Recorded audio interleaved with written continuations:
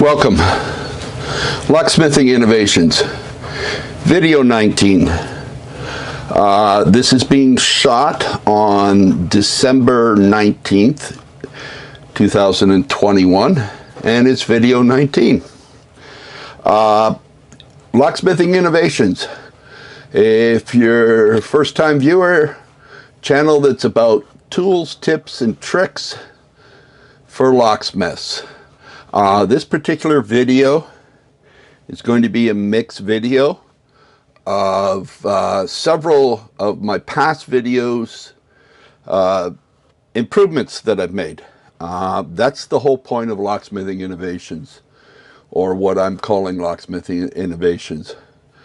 I started this channel because I'd come up with a couple little simple items that made rekeying Honda's ignitions much easier. The split wafer, high security tumbler Honda ignitions, a lot easier. I actually videoed it onto a jump stick and sent one to another very large video producer, hoping he would made the tools for him, the two simple tools, and hoping he would produce the video so I wouldn't have to. When I didn't hear back from that video producer, I went ahead and started this channel. I've been locksmithing since I was 17 years old. Last month I turned 65. And I've learned a lot over the years and enjoyed it. The concept of this channel is to share some of this knowledge so it doesn't get lost in time with other people. It's not a popularity contest. 3 of the videos are up over 1,000 views, 81 subscribers, which all makes me happy. I wish I would get more feedback and input from people, whether they've tried these methods, whether they like these methods, etc. The videos that we're covering today, well, we might as well do them in order. The first one was video 14, Best Mortise Cylinder Drill Guide. It's had 76 views so far, 6 likes, so here we go. This particular unit I use most of the time that I actually do astracles for security astracles for the front doors of stratas, businesses. Had a bike shop the other day. They tore a flat one up. Made a mess of the doors, the aluminum doors. I had to get the swing up bolt, the MS bolt open, and then we needed to repair and rebuild and put a 3-bend astracal on it. In this case, because there was nothing left in the door, I didn't have to use this system. Okay, the improvement. This is all about new stuff. New improvements. Let me just adjust that camera a bit. I'm getting not really, there we go, not really down to where I want it. Much better. Okay, this unit been with me for a while, quite handy. My original unit to spin it out was this here, which I find it would flop. It'd be hard to go through the aluminum door and get this in and threaded right. This was made out of an ANSI strike plate, 4 7/8 strike plate. So this is what the whole point of this channel is, looking for better methods and better ways and sharing them with other technicians or new technicians, etc. So grabbed a file handle, tried to take the markings off of it but couldn't. Just a normal file handle. Grabbed a mandrel, grabbed a new hole saw, put my normal either drill rod or automotive punch ejector that guides the hole saw in it. So now what I've got is like a castle nut on a Schlage lock. This turns around, spins it in and out, and I don't have no flopping around. Easy, stick it on it. You can see my two barbs go in there where I've had the slots, which also line up with the slots to tighten up the screw on the side of the unit. So now through a door or anywhere, I can easily keep it straight. And as you know, look at that. You go to shoot a video and everything. There we go. Now we're in. I cannot worry about having the threads damaged or cross-threading. So, new improvement to video 14, the best mortise cylinder drill guide that I've ever used or come up with or whatnot.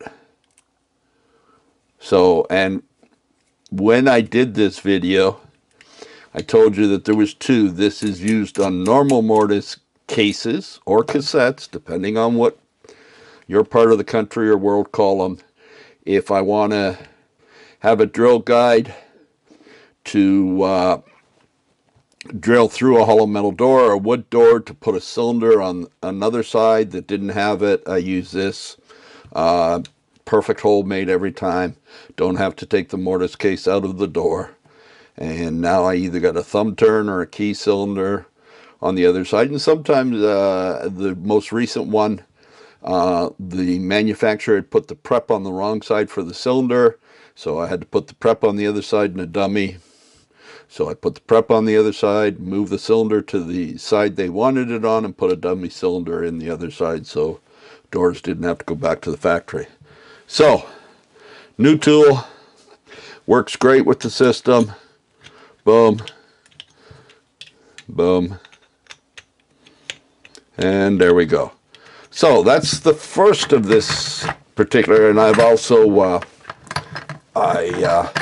decided to stop carrying it around in a cardboard box, and I now have it in a food container. Lock and lock, see? Love it because it's a lock. You know, you gotta like us locksmiths locking locks.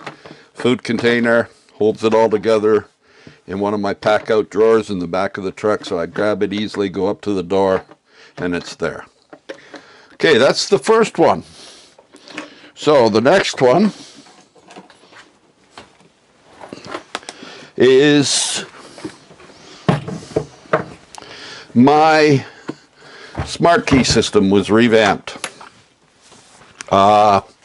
Basically, I had it in a narrower, the thinner pack-out container, and then a separate clipboard.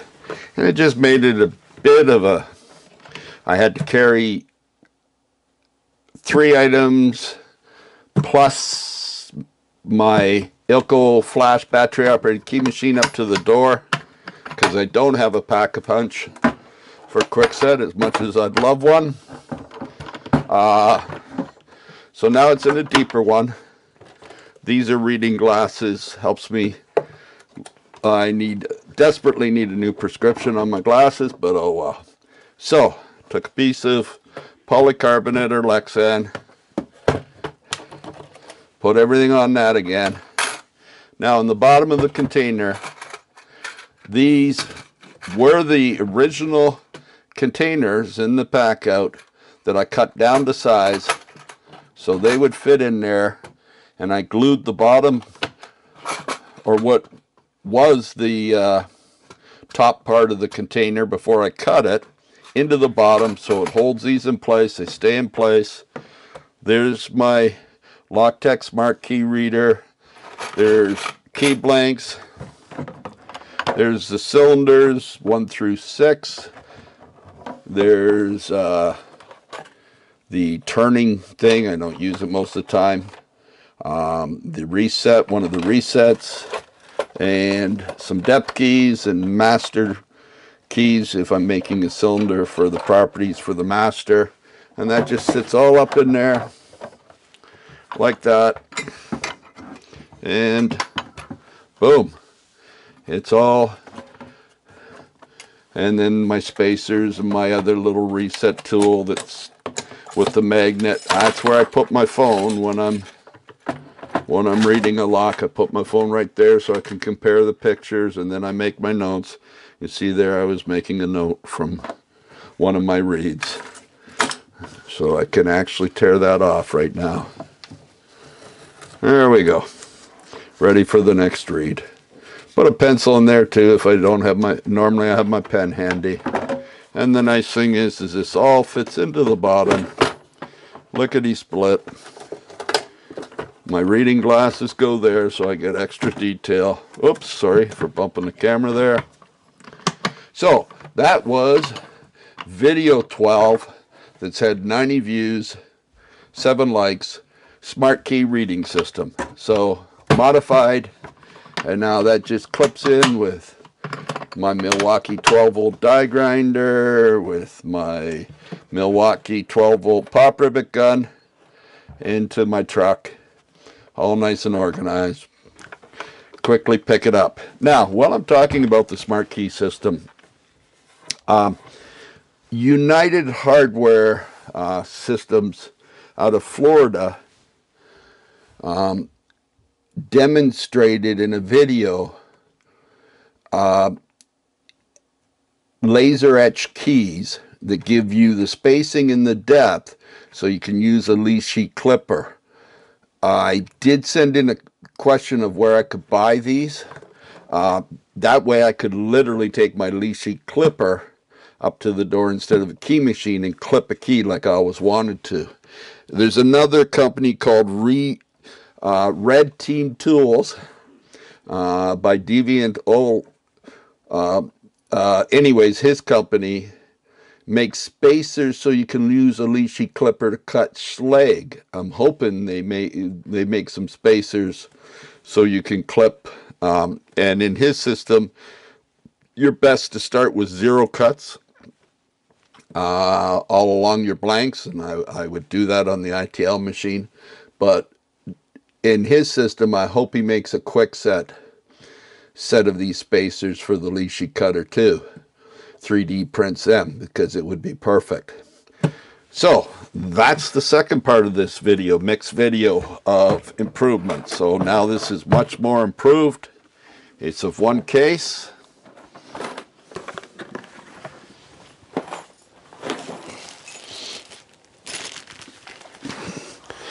And now we're moving on to the one that it's been my most successful video so far.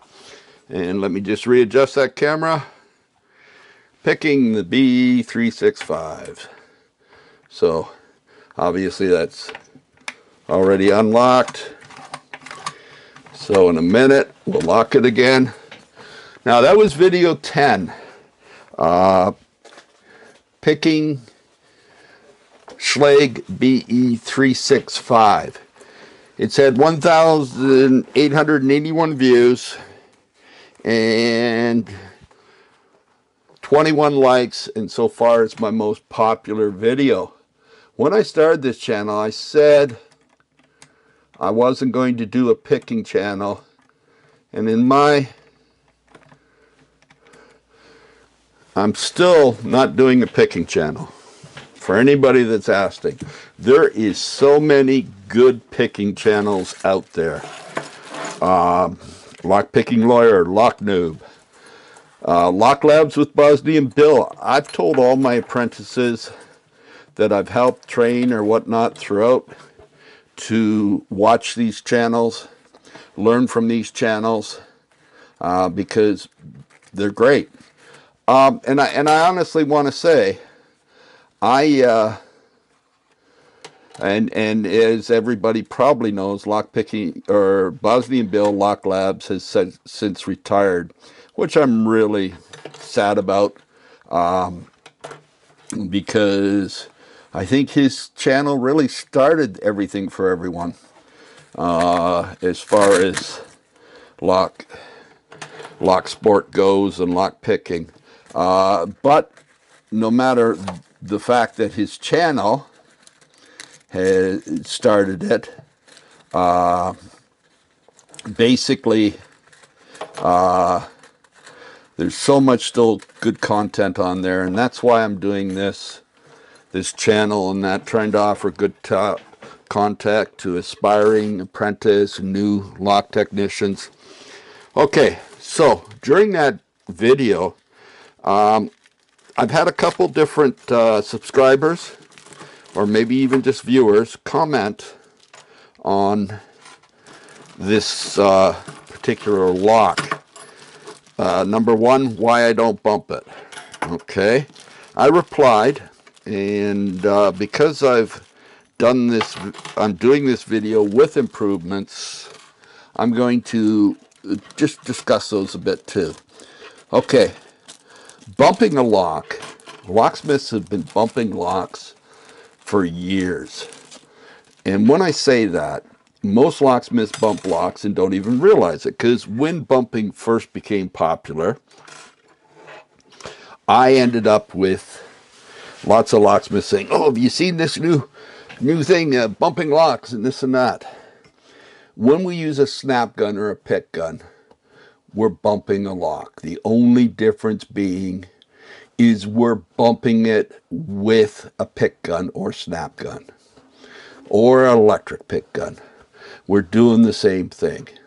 The only difference is instead of turning that lock with a key or a screwdriver through the head of the key, we're actually turning it with a tension wrench. Okay, so bumping a lock we have been doing for years with our pick guns, snap guns, etc. Same physical principles are there. Okay, when you make a bump key. Do I bump locks? Very seldom. Do I have bump keys? Yes. Do I have the rubber sterilizing rings from cattle? Yes, in my bump kit that I bought either off of one of my suppliers, maybe Sparrows. I love Sparrows. They're a good company. But the thing is if I was to try to bump this lock, I would have to be hitting it, turning it, and holding this from moving. That's the thing. That's what makes it interesting to pick this. Now, so bumping it is no different than really picking it. You're trying to hold this steady while you're using a tension wrench or a screwdriver to turn that bump key, and just a pain in the butt. Okay. I also had another subscriber talk about the fact that it was an older model, and I didn't. Now I am going to actually tilt the camera down and hopefully get onto the driver pins that were in there. And let's see if I can zoom in some. Move my map back a bit. Okay, let's just move this around. There we go. Now, this is the driver pins that I took out of this lock yesterday. Okay, as you can see, they're spool drivers or mushroom drivers, however you want to call them. I think mushroom were different when we had mushroom pins. But there is exactly 4 spool drivers and 1 solid driver that used to be in this Bible. I took them out, put regular drivers in, just to prove, and I know I should be doing it on camera and everything else. I'm not here to prove to anybody I can pick locks. I've been 48 years in my trade, picking locks, cracking safes, manipulating safes, everything else over the years. And I've heard it all over the years, you know. Back in the 80s, customers, "Oh, they do it a lot easier in the movies," the customers would say. Well, you know what? The movies aren't for real, but I am for real.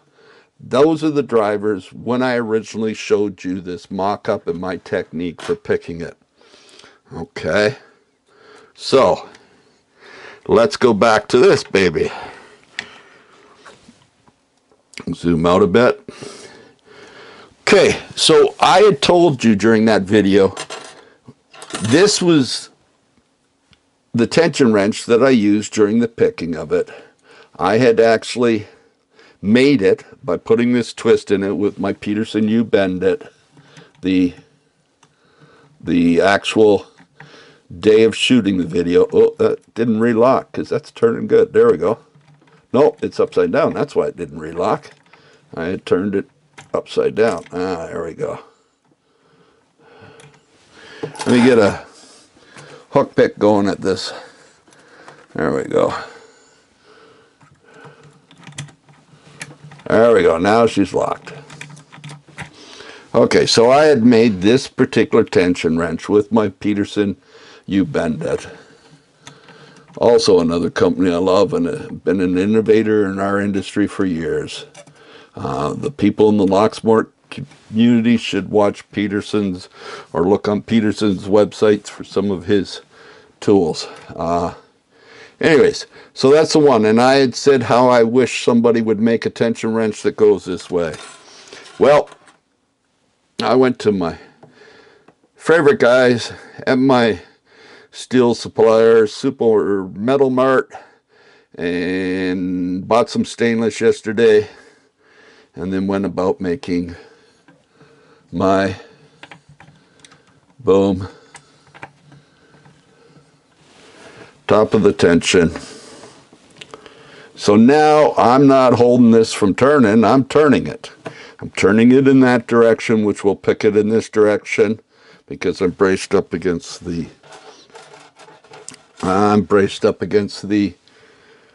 door jamb. Now the interesting thing about this is when you get it to turn, you know, because the tension wrench, no one's holding on to it, falls away down to the ground. And of course, I'm not in my most comfortable. Oop, I had a couple there. I heard them click back. And I just wanted to use the raking method because I wanted to make it quick today. And of course, there you go. Wanting to make it quick and doing it.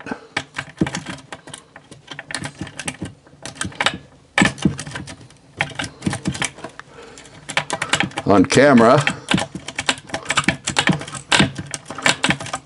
There we go, picked. You can see it's turned, and usually it falls out. I got lucky, it didn't fall out. So there you go, it's picked. So I did make the tension wrench. I probably will make one that I can put top tension on both the a frame on the left hand or right hand. I'm hoping to talk to Sparrows and see if they can make a set of these for everybody to purchase. But there you go. You're not fighting to hold this still. You're actually using it to turn it. Okay. Now, I went one step further because I originally had told everyone that I wanted to come up with a wrench that the bends went in the same way, which I did. Okay. And I'll probably make one for the other handed door. Maybe unscrew this and screw this back on the other side and change the hand of it just to do it. So basically, I followed through and made what I said I would. But, okay. And actually it fits nicely in my pick case, my Ranger pick case from Sparrows. So I was very happy for that too, because it will now be with me at all times, no ifs, ands, or buts. But I went one step further. Okay, now I haven't turned that to 9 o'clock yet. Let me get this tension wrench back again. So there you see, I pushed it in, boom, and it unlocks and locks. I can show you that if you needed to see it, but we'll leave it at that for now. I'm going to find that hook pick again, put it away. Oh no, I got lots of fun stuff in my kit. And we'll turn it. Now it's locked again. I went one step further, and both of these items I'm super excited to share with you guys. Leashy. Now, I don't have the SC1, I have the SC4. I've actually ordered some little spacers that slide on here that takes the SC4 and turns it into an SC5, or SC1, sorry. And those were from Red Team Tools. They're having, you buy a bag of 5 of them for $5 American from Red Team Tools. And they're 3D printing them out of plastic, so I bought a few bags, so I had extra. And I never seen the point of buying the SC1 when I got the 6-pen model. So here's the thing. We all know that Leashy is made with this little Allen screw, so you can change your handing. Well, in this case, I put the handing over on my right side like that, okay, for this frame.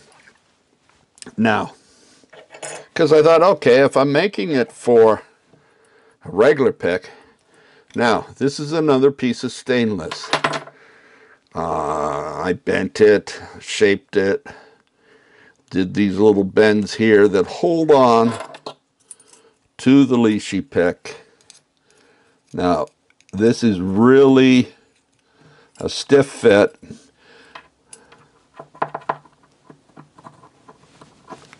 There you see there, it's slid up onto the Leashy pick, onto these tabs.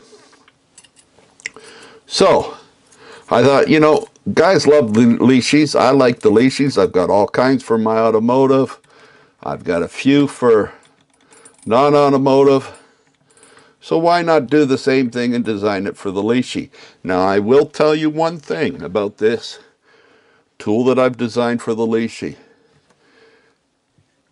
At this hand, it only works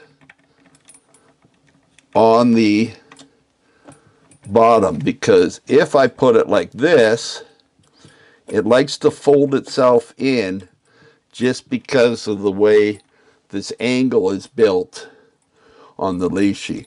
And to be quite honest with you, since the Leashy removes with just an Allen screw, I am going to see if I can get someone to produce this collar on a lathe or whatnot, or even talk to Mr. Leashy about designing a version for this that we can turn around, undo, that's rigid, okay, and not slide on an accessory. Or if I can't get somebody like Mr. Leashy, maybe I'll get one of the companies to make a better accessory. Now, I could take this and put it on the other side of the door with just the Allen screws that come with all the Leashies. Can take out that Allen screw, slide it around, and use it on the other door orientation in no time at all. Now, when I first did this yesterday, I literally picked that lock with the Leashy with these spool drivers in it.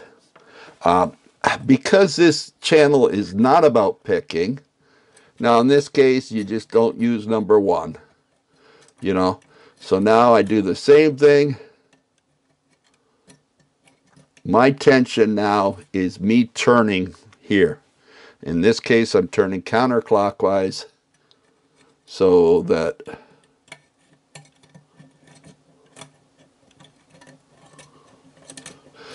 and I have picked it, this lock, using this method so far 3 times, once with the spools in it. Usually for residential locks. Oh, I felt it give a bit. I didn't get it, but there was a little counter rotation there. So usually I'd like to get this on camera for you if I can. Ooh, there's a click. It's another click.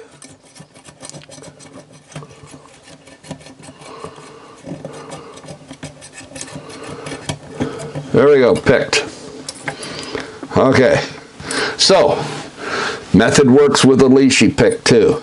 I honestly got to say though, I would rather see these 3D printed, or maybe we make a rigid model that can be changed from hand to hand. Okay, and I know some people like to pick with the leashies, especially with spool pins, and as I said, I picked this, but previously on the video number 10, I picked it with the spool pins in with my Cronus electric pick. An electric pick will pick spool pins or serrated pins. I never use my electric pick on small pin tumbler locks like mailbox locks. I never use my electric pick on padlocks. There's just too much movement. It's too violent, and you're going to do damage inside the lock. It's like picking a wafer lock with a pick gun. Don't make no sense. Don't do it. Don't make no sense to pick wafer locks with pick guns. Can you? Yes. Is there more chance of damaging stuff in your lock? Yeah, but they're simple to pick. You don't need a pick gun, but you could you? Yes. I'm not saying that can't be done. I just don't do it because I make sure I invest in good tools, proper tools. So that's my leasy version. I would really love to talk to some people about making this solid as a unit that just threads on. Once again, this is Jeff from Locksmithing Innovations, the channel that's about tools, tips, and tricks. I would really love if you guys add your input, comments. As I say, this is a channel to share knowledge with other locksmiths, apprentice, hobbyists, and right from the start, I said I wasn't doing a picking channel because there's plenty of good picking channels out there. But because I came up with these new techniques of picking this lock that I had success picking before, okay, but my best success at picking it was using that old method where your fingers, as I showed you in video 10, are the tensioners, not the tension wrench. And boy, do you get some feel and some counter rotation feel, even with spool pins. And there you go. 3 different picks made as promised. I'm enjoying doing these videos. Sometimes I wonder whether it's a value to all you people that are viewing these, or I always look for new stuff. I'm an innovator. That's what I've been all my career. I love to innovate, come up with, as I say, new ways of doing things, new tools, new tips, new tricks. And I hope these are well received, and if they're not, let me know. I am trying to share stuff during my time with other people that can get some use out of it. Take care. Have a great holiday season. As I say, this is video 19 being filmed the morning of the 19th in my area of the country, and will be premiered today. So everybody have a great holiday season, and yeah, tell your friends about the channel, please, and everything else. Enjoy the videos, and take care. Thank you very much. Bye for now.